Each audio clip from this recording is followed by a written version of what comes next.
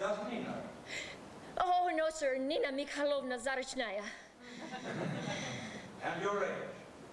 My age? Yes, please. That means, how old are you? How old are you looking for, sir? I can't actors ever answer that question. Sir, you see, it's just that I can play any age. I can be 16 or 30. In school, I played a 78-year-old woman with rheumatism, and everyone said it was very believable. A 79-year-old rheumatic woman told me so herself. That's very impressive. But we are not looking for a 79-year-old rheumatic woman. We are looking for a 22-year-old actress. Now, how old are you, please? 22, sir. Really? Yes, sir. I would have said rather 27, 28. Oh, that's because I have a bad head cold, sir, and it makes me look older.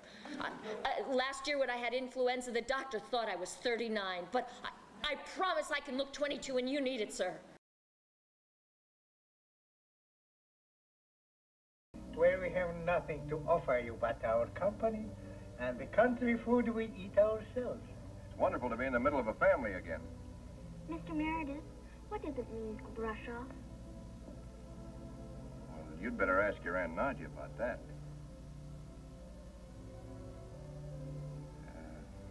This food is wonderful. Who cooked all these delicious things? Who else would cook for you but Nadia? Did you cook this dinner? I did. But you're a pianist. How can you let her do such work? How can I let her? The question is, how can I stop her? I would not be happy here on the farm if I did not do my share of the work. No, but is it necessary that you drive a tractor? It is a privilege to drive the tractor. Our tractor, my Golubchik, is a beauty. Wait till I show it to you.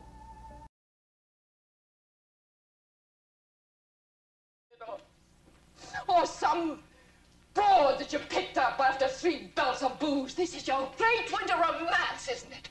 Your last roar of passion before you settle into your emeritus years. Is that what's left for me? Is that my share? She gets the winter passion and I get the dotage. What am I supposed to do? Am I supposed to sit home knitting and purling while you slink back like some penitent drunk? I'm your wife, damn it. And if you can't work up a winter passion for me, the least I require is respect and allegiance.